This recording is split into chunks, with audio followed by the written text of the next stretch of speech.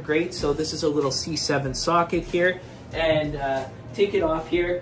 We've been using LED lights because LED lights take way less power. These are 1-watt bulbs, but you can always use nightlight bulbs from the dollar store. So I've got a 3-pack right here.